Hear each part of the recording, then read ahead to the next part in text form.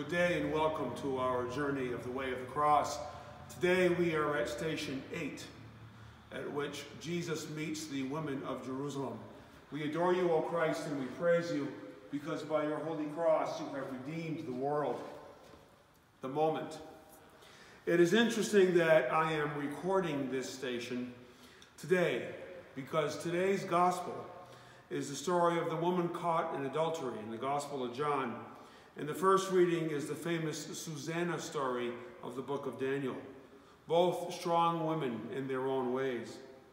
In this station, Jesus stops, still holding his cross, to comfort and talk to a group of women who are following him along the way. There are 2 points of interest at this station that I find have always intrigued me. The first is that while Jesus is talking to these women, he is holding his cross.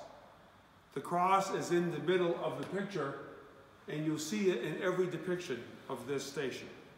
And that's important, because while Jesus is comforting these women, it will be through his cross, death, and resurrection that he will be the ultimate comfort to us all, that he will bring hope and he will bring life into our lives, as he does to theirs, as he will to you and to me.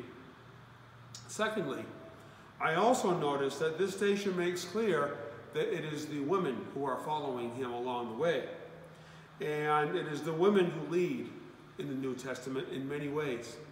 It is to a woman, Mary, who becomes the mother of God, that God will deliver the news, that it is through her that the incarnation will take place.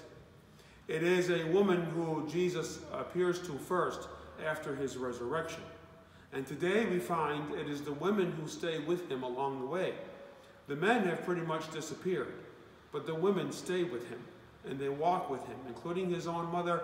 But these women, unnamed that they are, whoever they are staying with him along the way. And I don't think that's by mistake. That is to teach us something, and to help remind us what Jesus taught. Because in his culture, in his time, the women were considered weak and second class to the men. But Jesus never treats women that way. They are always first class. He always takes care of them, and he sees to their needs, and he sees to their love and to their dignity. Maybe a lesson for us all that is found herein. There is certainly nothing weak about these women at all. So close your eyes and put yourself in this position. He is standing there with you. Jesus is there with you in your life, in your pain and suffering, to bring you comfort, to bring you hope. But he is doing so holding that cross.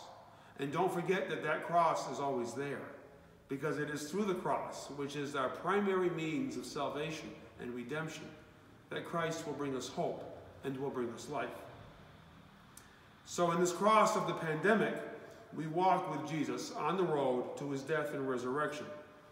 As Jesus stopped to give comfort to the women of Jerusalem, so through nurses, doctors, and other medical professionals, Jesus gives comfort to all who are sick, afraid, and despairing of his mercy.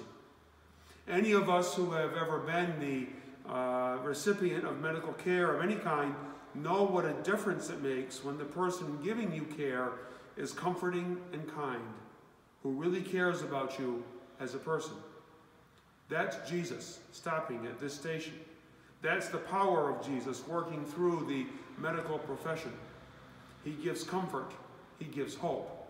He always carries his cross. The prayer. Dear Lord, as we stop with you at this station, we can feel the comfort you are giving to these women of Jerusalem. We are the recipients of your love and comfort. Continue, Lord, to work through those in the medical profession who have direct contact with patients today. Inspire them and help them that they are your instruments and that ultimately they channel your love, care, and hope. This we ask through Christ our Lord. Amen. Please join me tomorrow for the night station, and know of my thoughts and prayers for you and your family, and that the Lord keep us all safe and healthy at this time in our lives.